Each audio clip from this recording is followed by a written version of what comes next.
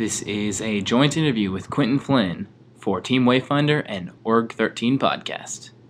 And today on the show we have Quinton Flynn. Hello, everybody. We have partnered with KH Insider and KH13 and KH Vids to bring you this special interview. So, first question. How did you actually end up getting to decide to do voice acting? That's a good question. I started doing impressions as a young boy because I'd been watching impressionists on TV. I started doing impressions of these impressionists' impressions. I got together with a buddy of mine, Billy Russ, and he was pretty young. We were about 8 years old in second grade, and we started compiling lists of impressions. And we'd watch all the talk shows like Johnny Carson and Mike Douglas and Merv Griffin and, you know, stuff that's been long off the air. We'd just do their impressions. And then we'd start doing impressions of family members and friends, and that carried on through grade school, into junior high, into high school. And we both got into radio, college, TV and film, and theater in high school and college, and I got a band, and I started doing TV as an internship, a musical video host for an alternative music video program that predated MTV's 120 Minutes. And like I said, I was doing a club scene, rock and roll, having a good time. And then I read in the paper about this thing called voice acting, commercial. So I took this voiceover commercial acting workshop. I took a couple of them in Cleveland, where I grew up, and I liked it. And it wasn't until I moved to Los Angeles, about 10 months out of college, that I decided to take another course, which was on animation voice acting. And this guy, Bob Bergen, taught it, and he opened up my eyes to a whole new world of avenues in which to explore and to let loose with my cadre of voices. And after taking Bob's class some months later, I was encouraged to put together a demo from the demos I already had.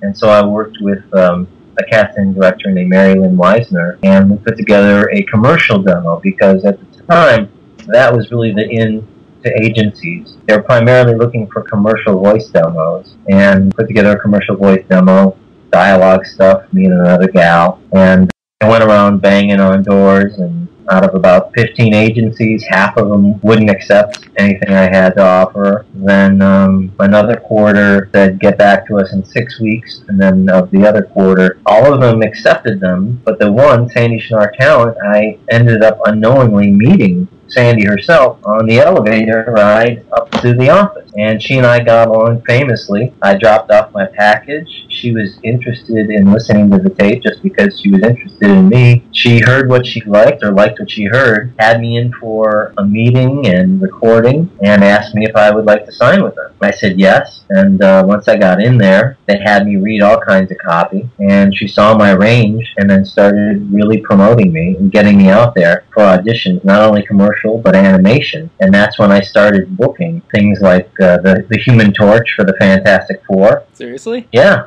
and that was one of my first series. And then I also booked a spin-off series from the Lion King movie where I played Timon. Hakuna Matata, what a wonderful phrase.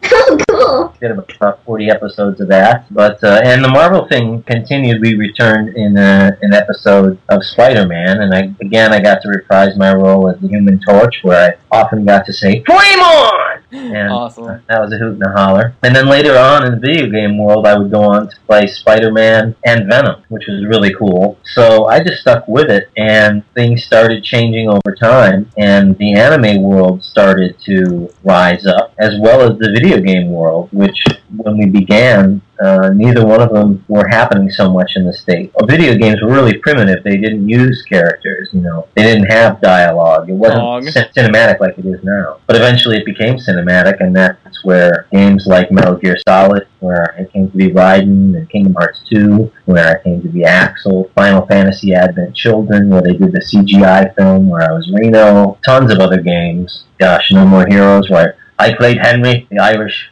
mobster. And then in the anime world, of course, Iruka Sensei and Naruto, Zatch Bell, Dr. Riddles, Blood Plus, Carl the Phantom, just too many for me to remember. Yeah, that's really ironic that you say Iruka Sensei, because I was just playing that game today, and I'm like, hey, I know who that is. There you go. Yeah, that's right, because we've done a few games. In fact, we just did one recently, so it'll be coming. I don't know when. That's kind of a long answer to your question, but that really is how I started out. Theater and improv background, but like I said, going back to when I was a kid, I just was amazed by impressionists and how they could all do these different voices, and that found its way into this world of voiceover.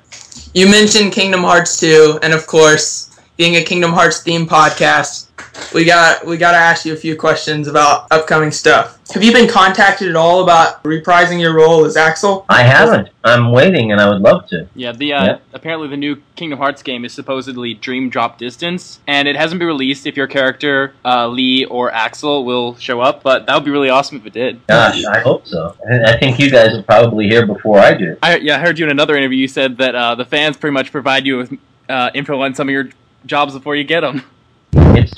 Yeah, you guys get the inside skinny way before I do. Oh, gamers. I know. That's the life of fandom. It's pretty cool. Yeah.